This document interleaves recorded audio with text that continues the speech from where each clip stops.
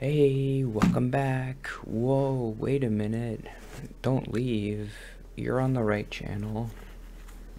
I know what you're thinking. Who's that guy? Where's Anthony?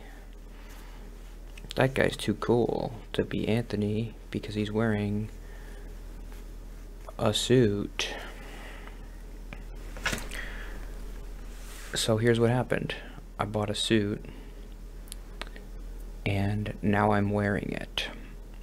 That's the story.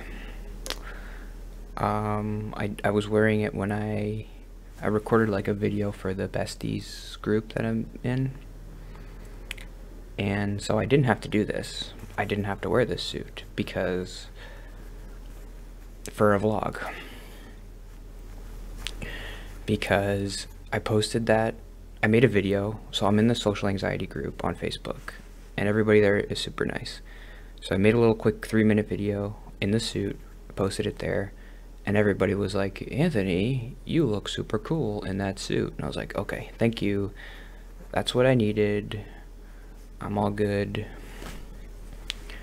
That sounded weird and kind of arrogant. I posted a video there because I don't feel comfortable in a suit. I think it looks weird on me. I think it looks like so like I did a thing, I'll do it here too, where I'm just like, I get up and I'll show you what I look like in a suit.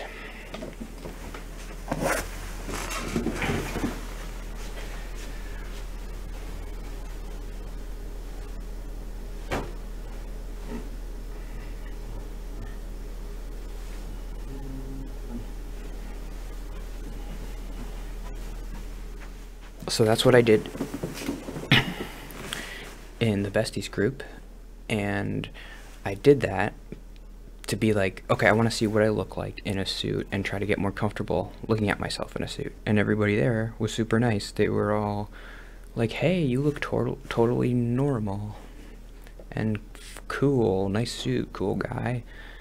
And that helped me a lot, because when I see myself, like when I just did, I see like 3 kids trying to sneak into an R-rated movie theater and they're wearing a trench coat. Like, that's what I look like. It looks weird.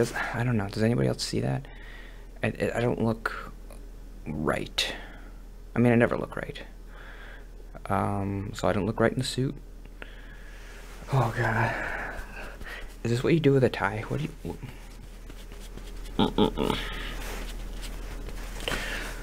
Oh.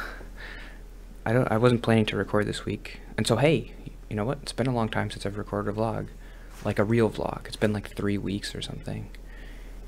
I was gonna record last week, but I felt sad, and so I decided not to.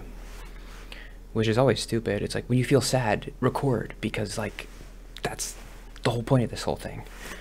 And I didn't do it. Like, I felt the most depressed I probably felt in like a year last weekend. I'm feeling better now, but I got stung by a bee today. Well, who cares about that? I wore a suit in a bees. Yeah, I mean, I've always kind of been talking about this, like, I'm not depressed, and the good job, like working from home, is the best thing that's ever happened to me. I was thinking about today, actually. I remember I used to, like, when I worked at jobs with people, and I can even remember doing this in school, but I feel like this is a common thing. I don't know. Like, we'll start with a school example. Like, remember when you're in school and your teacher would be like, I have this folder that has to go to the office. Who wants to take it? And all the kids would be like, I want to take it. Because for me, that was like a break from all the other people. Like, okay, you take the folder and then you walk to the office and you don't have to worry about anything. You're by yourself. It's relaxing. You don't have to worry about the teacher calling on you or something. Although I think I never really volunteered, because in order to do that, you'd have to raise your hand. But I can just remember that scenario. And And so I remember when I had my first job, I worked at a pizzeria, and once in a while the guy would be like, I hated that job. It was the worst job. Like, it was so awful for me. And he'd be like, oh, there's a pasta sauce in the basement. Like, can you go get it? And I'd be like, yes. Okay, that's 10 minutes or 5 minutes, because like it was in this like garage on the side. 5 minutes away from the front desk where you don't have to worry about answering the phone or talking to people, and I can just relax. So 5 minutes closer to the end of the day. That's my whole day now. I'm by myself all the time, and it's relaxing, and it's never, I don't think I'm ever gonna be like missing that and like being around people. And so it's good. Like, I found my job. This is it. And I can kind of indefinitely work from home, and maybe once a week next year I'll go into the office, but it'll be fine. This is it. This is what I'm supposed to do. This is where I'm supposed to be. And I don't want to be underappreciative of that at all. But yeah, so I have to start by saying that. But then the note that I was writing last week is like, it's starting to wear off. Just like it's almost, it's not enough again, which is kind of a scary thought, because okay, the next thing that I want to do is like dating or whatever. So like, even if I get that, will I reach a point like a year later where I'm like, this dating thing isn't enough? Is it never enough? I don't know. I mean, I always kind of imagine my parents watching these, or any like a Christian watching these, and just screaming at the screen like, it's not enough, like you're missing Jesus. All right, fine. I don't understand what that means. I'm a Christian. I've been a Christian my whole life. I like Jesus. He's awesome. I pray to him. What else am I supposed to do? Like, what's missing? I don't know. So yeah, I mean, I do, in the back of my head, I do think like, well, if you get a serious partner relationship, it'll fix everything. Which is kind of seems like it's true. But it's also super dangerous to believe that, because that's how you develop a codependent relationship, which is bad. Don't want that. How do you avoid a codependent relationship? You have your own interests and your own life, and then you meet someone who has their own interests and their own life, and you're like, hey, I think you're cool, I want to spend time with you. Then that's healthy. But it's hard for me to develop my personality and who I am and liking myself like just in a vacuum. I mean, I'm doing it as good as I can. Like, I've joined this internet group and I make these videos and I watch them back and I'm like, hey, you're kind of a person, and that's all I want. But yeah, I think what kind of set me off, like the catalyst for it, was kind of funny. I was watching the finale of Monk, which is an old TV show that I watched when I was a kid. And I remember, I think I was probably like 15 or 16 when that show ended. And I watched it every week with my parents, which was nice. We like watching it together. But I had this weird feeling when I was watching the finale last week, and kind of imagining a normal person in the same scenario, where like they're a 29-year-old guy and they're watching the finale of a show that they had watched 13 years ago. And for them, they would look around and be like, oh my God, so much has changed since then. I'm so much more adult and so much better. And I had the feeling like, I'm the same person. Like, what's changed since I'm still that 16-year-old kid, and it's made me sad. I'm like, okay, so what? Like, instead of saying 0 sentences to people, now you can say 1 sentence to people. It took you 13 years to get there. That's frustrating. And I was depressed on Saturday, but I did end up doing my two hard things I had to do this week was Sunday I had to do a barbecue, and Tuesday I had to meet my coworkers. So I did do those things. And a good thing, I was just thinking about this yesterday, or 2 days ago. It doesn't matter how many days ago it was. I don't know, I feel like I need to be more precise while I'm wearing the suit. Do I seem different at all? Do I seem like... Sometimes I actually just kind of forgot that I was wearing it, which is interesting. That's good. That's what I want. Oh, so the dread, I feel like there's two different... So I mean, social anxiety, I've learned the past couple of years, there's like three different aspects of it. There's the pre-event anxiety, there's the during anxiety, and there's the post-event anxiety. And so you have like different things you can use to help you get through those. But for me, I didn't realize that the pre-anxiety is actually broken up into two specific things.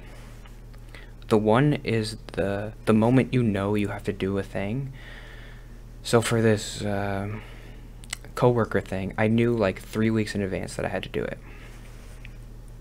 Normally, from that point of learning that I had to do it, I would have this dread of like, oh, the day's coming and I don't really want to go and I hate everything and I just wish I was like the people out there strolling in the sun. I'm Quasimodo and I don't want to, I'm sad here and I'm in a suit. Then there's the day of anxiety, which is like kind of the right before, it's the day of anxiety. And that's a little bit different. It's like bubbling anxiety, like in here, and like you're tense, and sometimes you get tired. The interesting thing is that I still have that day of anxiety. It's better because that's what I've been working on, is like working on that day of anxiety and dealing with that, preparing for the thing. I've gotten better. It's still there though. But the dread anxiety is totally gone. I didn't dread the event. And honestly, like, I know I kind of joke about this wedding. I'm not dreading it. I'm just like, okay, I gotta go to work tomorrow. It's gonna be fine. I'm not dreading the wedding. The day of and the day before is gonna be a disaster. I'm gonna be worried about it. And I still have like an echo of that dread. Is like, oh, I know the dread should be here, so like, oh, maybe I should be dreading it. And that's kind of like when I talk here and I'm like, oh, I hate this wedding and I don't want to go. But I don't really feel that dread that I used to. Why is that? I have a theory. The theory goes as such. Oh, I had this weird theory about like, when I was younger, I would have the dread because it wasn't a choice for me. I had to do the thing. I had to go. I couldn't even make an excuse, because making an excuse is like so much anxiety of like trying to come up with, oh, I'm sick, and like you have to tell somebody you're sick. So that's why I had the dread, because there's no choice. Like you're being executed and for like something you didn't, a crime you didn't commit or whatever, and like so that's why it always felt like you're about to die. That's the dread. You have to give a presentation in school, like you can't not do it. You have no choice. Now when I do things, it feels like a choice because I could not go to the wedding. I could say, hey, I would feel comfortable being like, hey, you know, like, and it's probably because of therapy and I've gotten a little better with communication, just being like, hey, like, I don't really want to go, and I don't feel comfortable or whatever, and I can't go. And like, so I could say that to him and he'd be like, oh yeah, fine, you don't have to go if you don't want to. We'll miss you, but like, yeah, it's up to you, whatever you want. So I could do that. So it is a choice for me. I'm making a choice to go, and so that's why the dread isn't there, because at any point from the day of to before to now, I could just not go. That's why there's no dread. I think it's a theory. A working theory. What do you think about my theories? Evolution is just a theory. So yeah, I don't know, part of my note was saying like, you're too far gone. I know it's not true. I'm not too far gone. We're gonna go on this wedding. We're gonna go to this wedding.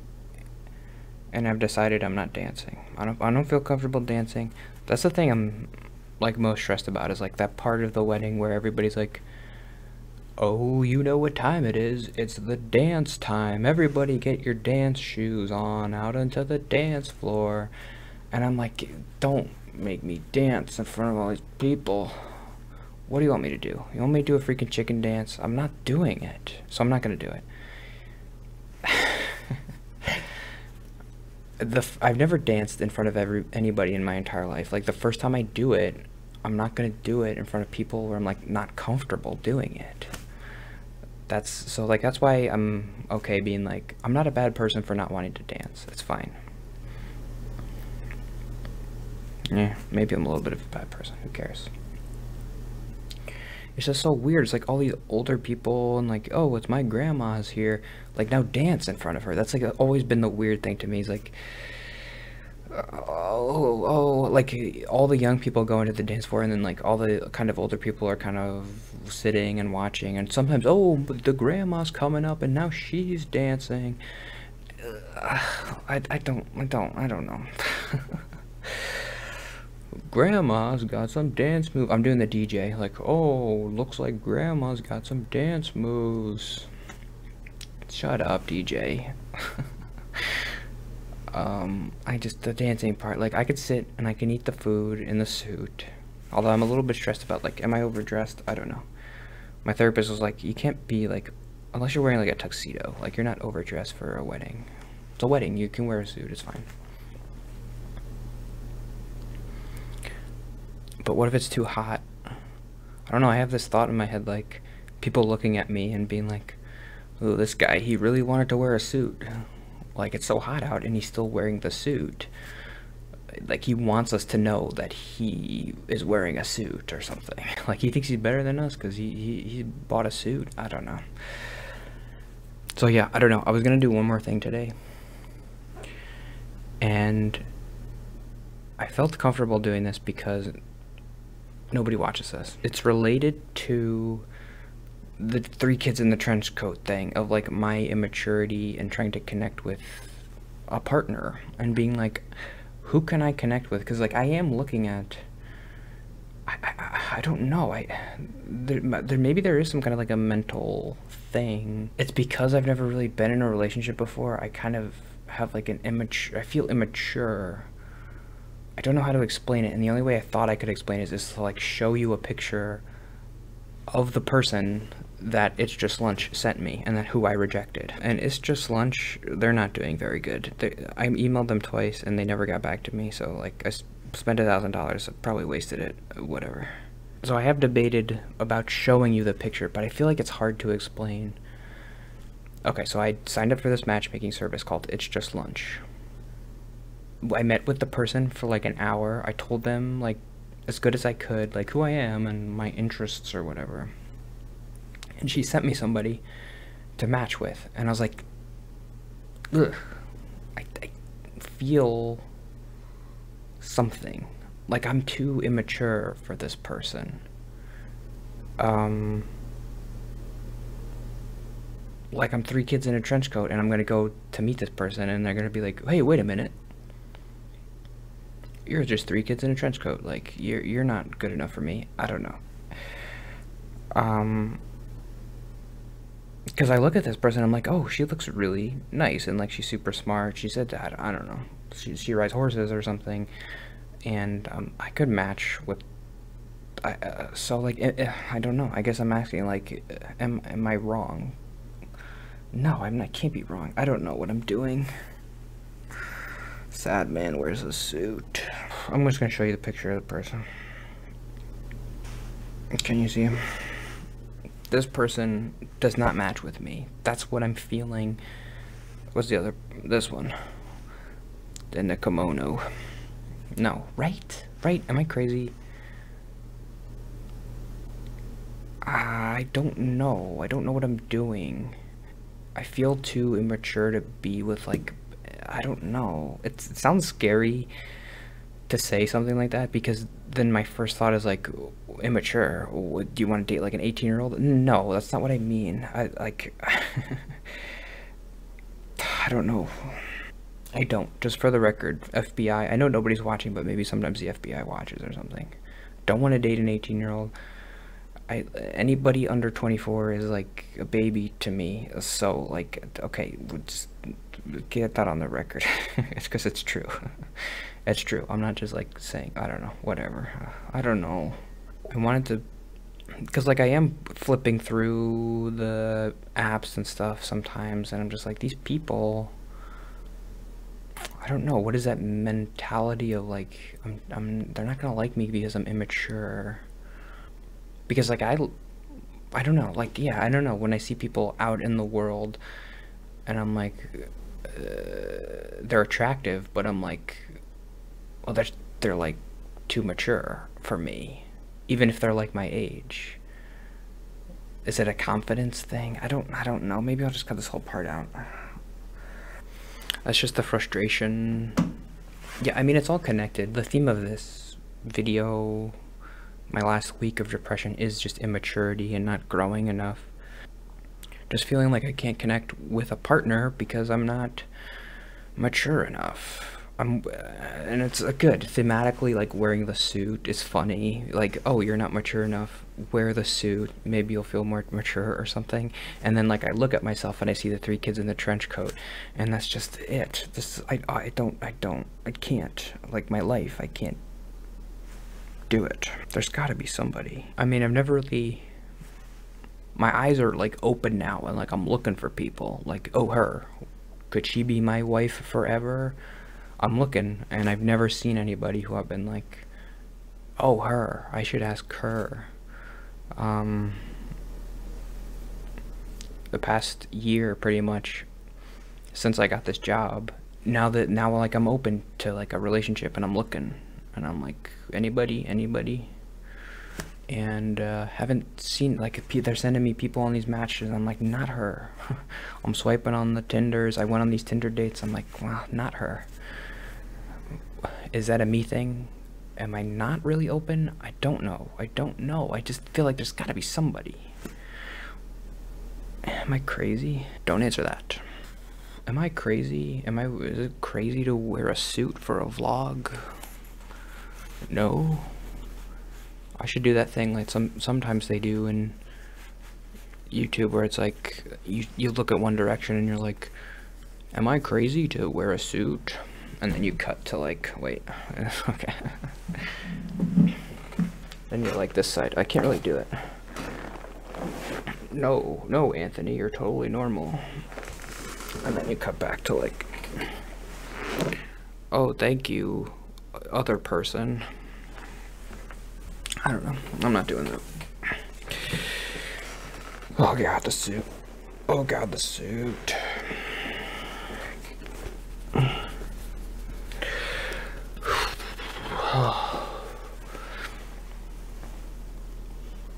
Today we're going to talk about business. Thank you for coming to Business 101, where we talk about business. The first lesson of business is to buy a suit. When you buy a suit, you convey business. I know business because I bought a suit. I'm going to show you something that made me happy this week. I bought a shirt. Hold on. I bought a shirt that says Owl City.